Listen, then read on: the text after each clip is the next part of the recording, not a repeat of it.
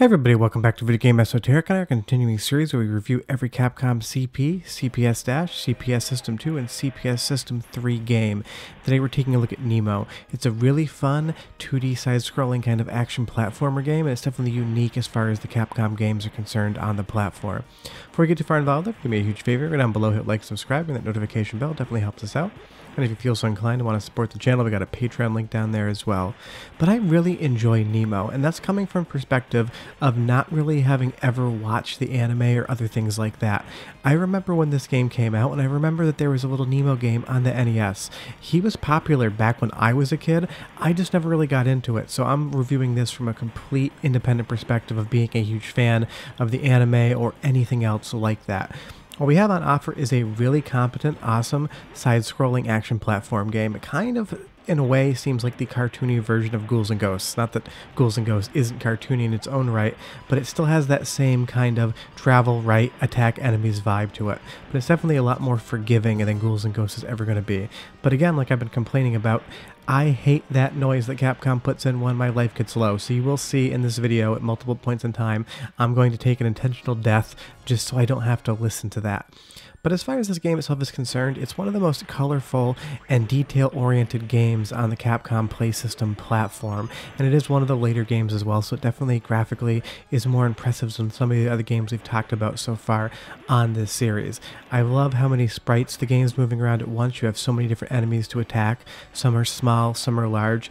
This definitely feels the closest to a game that would have just come out on a console, because every time I talk about platform games in arcade settings, I always say that while they're really good, they're not usually as good as anything you would get on a console. This seems like it was 100% a console designed game that just happened to come out in arcades, and that is a compliment that I'm giving to it. It's just that well designed, well thought out, and impressive. And you will see here it's very basic. I mean, we have our staff and a little bit of a magic attack, and then we can pick things up and throw them at our enemies. So it's really simple to learn, but actually mastering the game and getting good at it is complicated because there's a lot of stuff going on at any given point in time. And what I really love so much is that each level feels wholly unique and distinct from the previous one. You never feel like you're playing the same area more than once. We went from, being on a train to being in a cog world. Now we're, on top of clouds with these giant screws that have these, I don't even know what those are on top of it, honestly. They look like Easter eggs, but they're too pointy. But I love all the visual imagery in this game. And I also love the fact that you can jump on enemies to hurt them as well, because it gives you another mechanic as to how to move around. And movement tech in this game is going to be really important because you're always trying to avoid something. And some of the stages, they are quite short. You'll see here that we're already to the third round boss, and I showed you that stage as it opened up. So the game's constantly moving really quickly forward, and I just really do like that, because sometimes with beat 'em ups, even though this isn't really technically one of those, I feel like the stages can last slightly too long, and I sort of get bored and want to see what's coming next. Nemo has none of those issues. As soon as you get into a level, you're doing something, you're enjoying yourself, you fight a boss, and you get something completely different. The soundtrack is also excellent as well, so go ahead and listen to it for about a minute, and I'll come back and tell you more about why, if you've never played this game, you definitely should. But enjoy.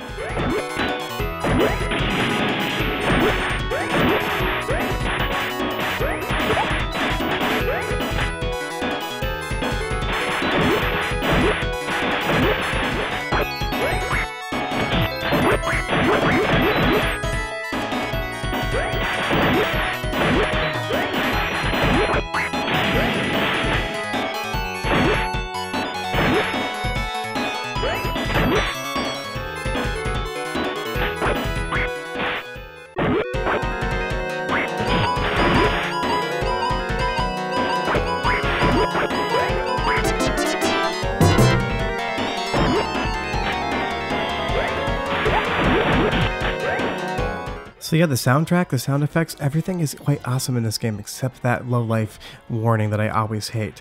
But that's what I love about this game so much, is that it's so unique and so different. The soundtrack is great, the graphics are great, and now we're on to this boss here, which I don't really know what it is. It's just a giant cogwheel, and we have to hit it in the middle.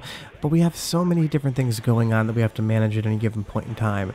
And while the game is definitely oriented towards like a childlike look and feel, it can be quite difficult. And I really appreciate that about the game, because we have enemies dropping down below us. We have things we can pick up. We have this area here that's usually safe until that arm comes out, and we have that track that's moving us around and pushing us out of the way. So there's a lot of things on screen to manage at once. And you do get a little bit of story element as well. I mean, granted, it's an arcade game, so what story is here isn't huge. But again, this is why I think it definitely feels like a console game, because we are getting more story in Nemo than we normally would for pretty much any other of the Capcom arcade games that I've been talking about. I feel like this was meant to just be straight translated over to the Super Nintendo, maybe with some graphical downgrades, but that obviously never happened, so this is all we have. I don't know if they didn't have the rights to it, if they couldn't get it running on something like the Super Nintendo, but this has the look and the feel and the story of something that was definitely 100% intended to be on a home console. I think it would have been a really nice addition to the Super Nintendo library. But now again, we're on to a completely different stage, and we're riding the Morpheus, this ship here, and we're going to have to go up onto that smokestack as the water rises, and then we're going to have to ride a ball around trying to get back to land. It can be quite complicated because you have enemies coming from the left and the right. You're dealing with the water coming up. You don't want to fall in, and it's just a really interesting mechanic because if I fall in the water, I'm going to die, and you'll see there's that little pink dot on the ball, and it does have momentum in both directions. It's just a really nice change of pace for what's going on. And then we jump over into this wooded area here, and the game definitely starts feeling a lot like Ghosts and Goblins. It almost seems like, you know, a spiritual twin to that game with a license on it versus just being another Ghosts and Goblins franchise entry, which I think this definitely could have been. But I can't recommend this game highly enough. I went into it, I've played it a few times, and I ended up remembering that I didn't like it that much, but I don't know why I thought that, because when I played it again for this series, I definitely wanted to complete the whole thing, and I am going to continue to play it and try to get better and better at it. And that's the thing about replaying some of these games. Some games that I remember really loving back in the day, I think are just fine now, and some games that I really didn't have any attachment to, I'm now really enjoying, and that's kind of the fun part about doing series like this, is that our perspectives are constantly changing. And now we have what I think is a reject from a Kirby boss fight coming in.